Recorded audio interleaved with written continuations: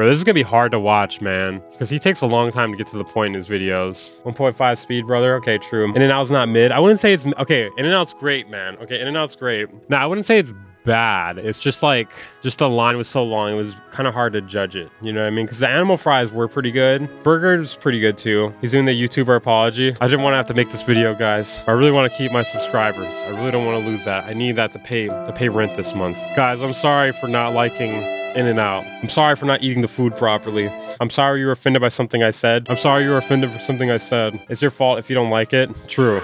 All right, let's peep this out here. 1.5x. Okay, it's only 6 minutes. Well, we'll start off at 1.5 to see if that works. Studio Talk, thank you for watching. Okay, it seems kind of fast. We'll do 1.25. And today we're going to talk about Namm. And I don't know about you, but for many, many, many years, I was excited about all of the new gear that we would see at Namm. You know, if I couldn't go, I would always check my favorite websites. I mean, if you didn't go though, like, how do you know that you're really seeing what went down? You know what I mean? Always really good about updating all the new and exciting gear that was being released at that. Fixes his videos, honestly. You know, it was kind of like you were flooded. I love Barry Johns, but hey, he was the old man yelling at clouds. Dude, him and Rick Beato would make the sickest collab. With all of this great new gear that got you excited about something you may potentially buy in the future, about the this art of recording. And I also play guitar and I get passionate about that. So many things to get excited about, so many people that you can hook up with, new friends, and know what I'm saying? So many people to hook up with.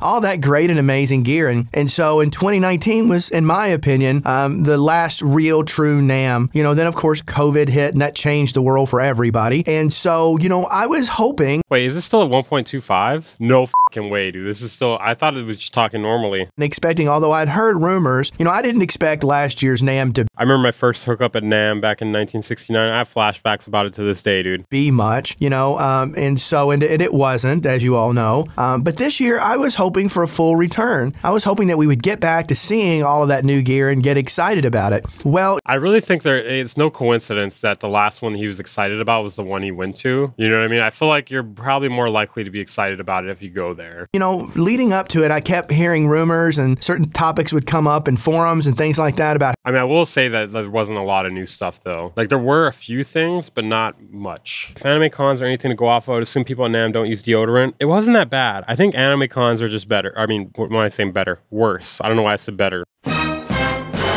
Freudian sleep there. Weaver a weeb confirmed. That's why like he's so slow. Throw him on 1.35. I don't know if you can control the actual number like that. You can just can you do custom? No.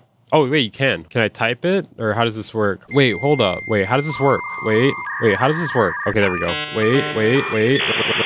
Is there arrows? I can't see the fucking arrows. I don't see the arrows. It's just black on my screen. This is bullshit. I'm just gonna go to 1.5. Vendor was not gonna go. That vendor was. Why there should always be new stuff? Well, I think because that's like the reason to go. You know what I mean? I'm so glad I introed you to this feature. I didn't know you could customize it. And I didn't know if that was accurate information or not. And so, but the reality is that's exactly what happened. You know, this year when Namm 0.75x. Typically, most of my favorite websites would start posting up all of the new gear. I didn't get to go this year. I'm glad I didn't this year. But you know, they would post all the new gear as they I think he's a massive hater. Typically do, and you'd look at it and say, are there servers down? Is something going on here? Well, what's this all about? Because there really wasn't much, if anything, to look at. I personally didn't see anything that excited me. I'm not saying it's not there, you know, and there's not things to be excited about, but for me, I didn't see anything that was released like, wow, I've got to have that, or I really want to investigate that and look into it. And I talked to some people who went to Namm, and it was basically, in their opinion, a big flop.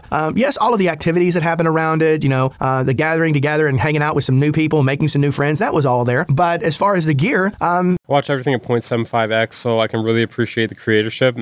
I feel like every Namm, if it was the same old thing, they would lose money real fast. Most manufacturers were MIA, and if they were there, they really didn't come to show us anything. Yeah, there were some that were MIA, like Akai for sure. And so that is unfortunate. So I think, you know, the last great Namm was 2019, and I don't know if we'll ever see one return again. I think businesses have evaluated, is it worth the cost and everything associated with going and spending a week away from the office, away from. Well, it's not even just that. Like I said, it's more so the ability to market online. I think you can market better, like just dropping it when it's ready versus waiting until this convention, you know? And you can prep the video a lot more. You can like make sure it comes out right. And then just, you can, you know, do your same presentation at Namm. wherever that may be, promoting things that are obviously going to start to wane down and not be as exciting. The good news, the stuff over in Europe still seems to be fairly popular, but Namm, I guess not. And that's really disappointing. The only thing that I saw, that I'm aware of, I should say, that came out that I'm very curious about, very interesting, because it looks fantastic on the surface. Beat machine. Wait, does Arteria come to Namm? Did I see Arteria? I don't think so. I don't think I saw Arteria. Machine wasn't there either. And that's Icon's new control surfaces. They didn't even see that. Didn't even see that. Those look pretty fantastic, and I can't wait to find out more about that, get some more information, find out how reliable they are, all of the features and everything else like that. That is a piece of gear that I am highly interested in. Why, I don't know, because it's new and it's shiny. I mean, I have a pair of SSL UF8s. To be fair, this guy's mainly an engineer, so yeah. I think you'd only be excited about the engineering stuff as well, too. I absolutely love those things. I love them. But I think it looks kind of dope. I'm always will look at something else like most of you. So I don't know how you guys feel about it. I think our industry is changing. I'm not so sure I like it, but does it really matter? I guess we're just going to have to get used to it one way or another, because it kind of is what it is, right? So I mean, I won't lie. I do agree with him for the most part. Like, while some of you guys in the chat said it was old man yelling at clouds, I mean, sometimes the old man yelling at the clouds is right. You know what I mean? I think he is kind of right, but I haven't been to the other Namm, so I can't say for certain, but I didn't see a whole lot of new stuff. I did see a lot of stuff I was interested in that I didn't know about, but I don't think too much of it was new. If you went to Namm and you maybe saw some things that you were excited about, do me a favor, leave some comments in the video. Tell me what you think about all of this. Tell me if it's something you got excited about, or if you... I saw my friend get wasted. Maybe I should tell him that in the comments. Felt like it was just not a very good showing. Across the board, there wasn't much to talk about, unfortunately, and I guess that's just the way the cookie crumbles, okay? So if you like the things I talk about on this channel, do me a favor, like and subscribe, but most importantly, subscribe. Like I said before, leave some comments down below. But most importantly, subscribe. So tell me what you think.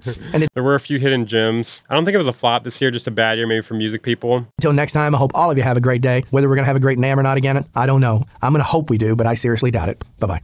We just need a Waves audio booth there. I think that's what we need next time. Yeah, overall, I agree with what he's saying. I do think that maybe his view is a bit biased just because he's mostly into audio engineering stuff. Like, I don't think he really is into like production gear or like, production plugins and whatnot as much. I think, at least from what I know from watching his channel a bit. Also, I think your view is going to be a bit biased as someone who didn't go. Like, you're going to feel like it was a better idea to not go after you didn't go, whereas like someone who had gone, oh yeah, what about the Casio mustard? That's true. Overall, don't really disagree with him, but I do wonder if it's a bit biased.